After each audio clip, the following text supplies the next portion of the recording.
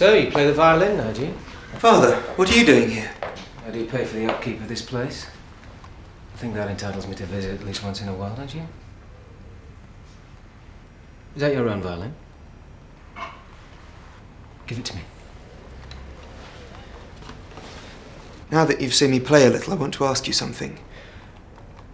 I was hoping you might be able to find a position for me in your orchestra. Doing what? I want to be a musician like you. I don't think that's the career I agreed with your mother. Maybe not, but it's the career I've chosen. There is to be no more discussion in this matter. Won't you at least... For God's sake! You're only 16, boy! You were younger than that when you started out. That was different. How? I couldn't trade on someone else's name, could I? I had to make my own reputation. When I started out, I had nothing. I certainly couldn't use my father's name to get me anywhere. I'm not going to apologise for the name you gave me. Look, I'm telling you this for your own good. You stay away from my music. Vienna already has a Strauss to call her own. She doesn't want another. Why don't we let Vienna decide for herself what she does and doesn't want? Look, I've been preparing some pieces of my own, some waltzes. What do you know about waltzes? I was writing waltzes before you were even born. Of course, I'm talking to the great waltz king, aren't I? I'm warning you, boy! You stay away from my music! Stop that! Leave him alone! Leave him alone! Why don't you go and bully your other family? I suppose this is all you're doing, is it? I have done nothing more than support my son. Against my expressed wishes. Your wishes are no longer my concern. We'll see about that.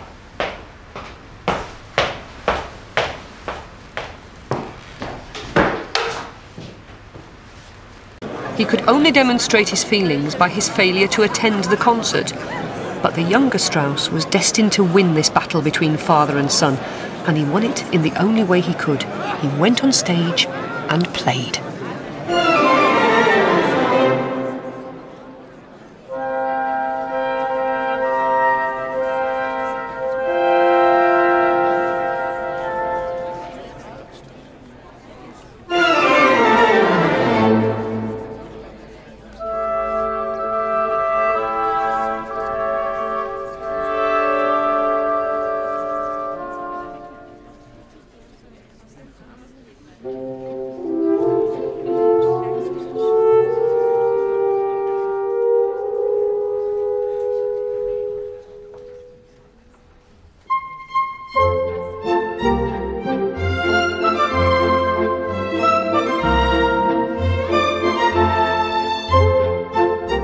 Despite Hirsch and his efforts to cause trouble, the concert was a huge success.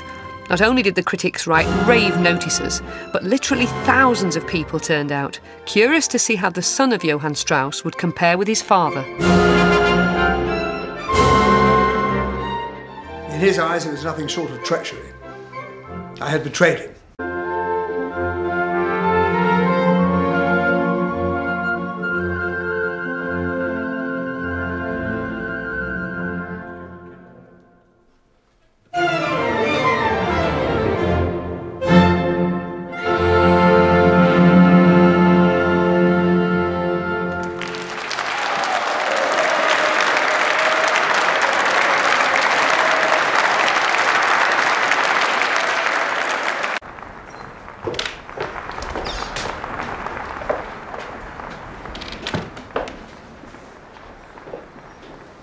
How did you get in here? You're not the only Strauss who plays here, you know. And I welcome in your dressing room. I'm just surprised to see you, that's all. I wanted to see you play. Where were you?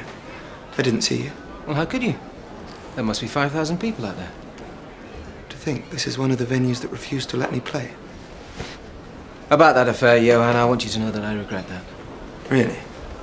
Oh, I dare say that Hirsch thought he was acting in my best interests. But what he did, I'm certain I don't need to tell you. Had I known about it, I would have put a stop to it. So it was Hirsch? You don't think I had any involvement, do you? Look, I don't mean to be rude, but I only have a few minutes. You don't mind if I haven't completely forgotten what it's like to keep such a large audience waiting.